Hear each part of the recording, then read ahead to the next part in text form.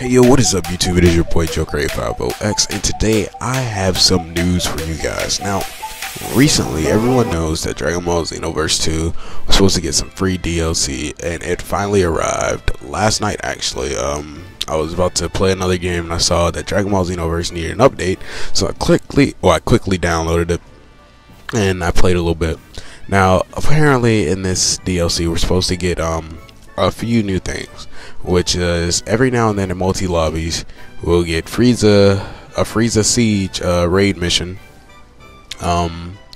We're supposed to get some new teachers who I have yet to see. I'm assuming you have to complete all the other teachers first before you unlock these, because I haven't did that yet, so that's what I'm currently doing. We're supposed to get some more clothes from pretty much Frieza's army, so to speak. Well, yeah, Frieza's army.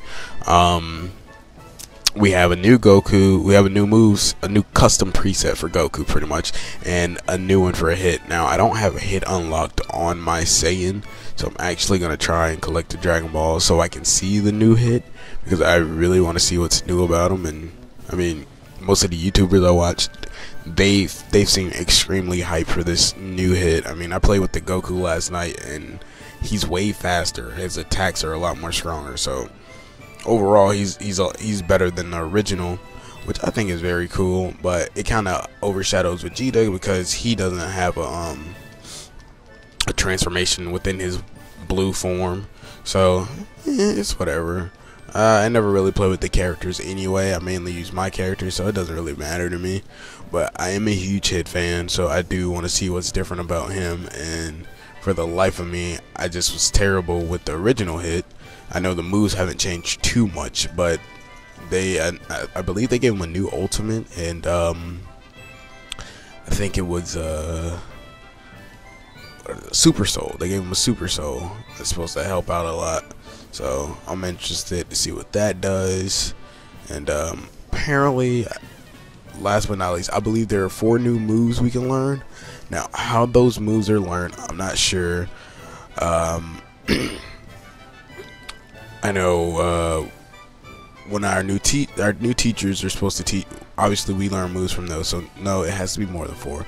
I don't remember who the teachers were off the top of my head, but I know Whis was one of them. It was either Whis or Future Gohan, that or they're for the first like actual DLC. So I don't know for sure off the rip. But I like to point out that they did update multi-lobbies to the point where once you first step into the lobby after the update, they're gonna inform you pretty much what's new, which I think is very useful, so people don't hop on a game after an update and they're trying to figure out, oh, so what's new. I mean, it's not like we get patch notes on the Xbox, so we have to go and figure out what's all new and everything. But as soon as you hop into your multi-lobby, they pretty much display everything that's new for you and show you what it is and this, that, and the third. There's these new things actually in multi-lobbies for match coordinating based on skill level. They have 3 sections. You have beginner, then you have free-for-all, and then I think the other one is just advanced or something like that, for pretty much players that are good at the game. I mean, clearly someone who's good can just go into a beginner's match coordinated match and just dominate other players, which that's corny, man. Like, they did this for people who aren't so good at the game, and it's kind of like, okay, so you're gonna come here and just mud stomp all these kids who aren't so good. But you know, every now and then you'll have that douchebag that'll do something like that. And pretty much what the match coordinator says, it says, roll up, roll up. This is the beginner's matching area. Might you be interested in a battle full of vim and vigor today? Most fighters who come here are around level 20 or lower, so you're sure to find the perfect opponent. Do you have the seeking opponents emote? If you do, you should give it a whirl. It signals that you want to battle, so other warriors can easily find you for a fight. When someone sees you performing that gesture, they might just come over and challenge you to a match. Now see, me personally, I think that's pretty cool. I didn't read it originally, I just like kind of tap through it, so I didn't know you had to be level 20 to participate in that. I thought it was based on skill level, so I'm gonna go over here to this other one and check it out to see what's the difference. All levels, match coordinator. Okay. Alright. Hey, you there. You. The one who thinks about fighting 24/7. Welcome to the free-for-all fighting matching area. God, why do I keep saying arena? You don't care about beginners, experts, or any of that nonsense, do you? You'll fight anybody. Bring them on all day, you say. Yes.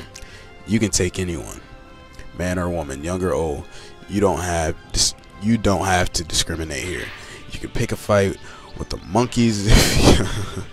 But you can pick a fight with monkeys if he's asking for it. Do you have the seeking skill? Okay, so I guess at all of them they're gonna ask you if you have the seeking opponents emote. So it pretty much signifies people that you want to fight. So something you'll notice different about the map in general, they've added some new icons. One of which happens to be this flag. That's pretty much your new. That's pretty much where you make a team at or whatever. The other one is the news, which is the thing that kind of looks like a cell phone almost, and they've actually put icons for expert missions on here now, which I think is very good. And these versus icons, these is where you go to challenge other players, and this is where players that want to fight randomly will hang out. It pretty much bits you up against the community. You're not just out here roaming around trying to find random fights, going to the online battle section. It's not ranked, it's a player match, so you don't have to worry about whether you win or lose, whatever the case may be. Let's see what the advanced one says.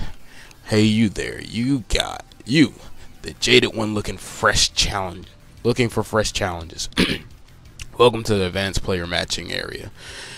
You look like the kind of fighter who only satisfied after an intense battle, one that'll go down in history. If that's you in a nutshell, then there are plenty of others here who feel just the same. Come here anytime for a fight, got it? If you think you're the ultimate fighter, then I've got news for you. Everyone else here thinks the same. And see, then it asks you the same thing that all the other one asks you if you have the seeking opponents emote, which I don't really know how to get. So, and like I said earlier, what that'll do is signify other people that, hey, you want to fight, which I think is a neat touch to the game. It's something very simple, yet something so good. Like it's really good. It lets people know you want to fight. You don't have to worry about not finding a match, because this update lets people know, hey, you want to throw down. Because I mean, in the past on Xbox, I don't know how it is on PlayStation, I can never really find an online match. And when I did find them, it was mainly against cheesers who mainly use the most like OP moves, and I just take L's. And I mean, I can't complain. I don't practice on this game, so I knew I wasn't the greatest. But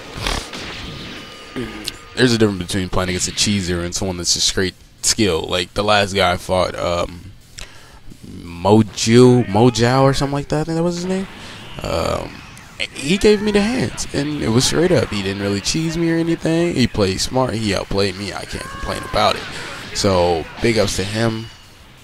And yeah, now last thing I want to try to do, I want to figure out where are these new teachers, because I've yet to see any of them.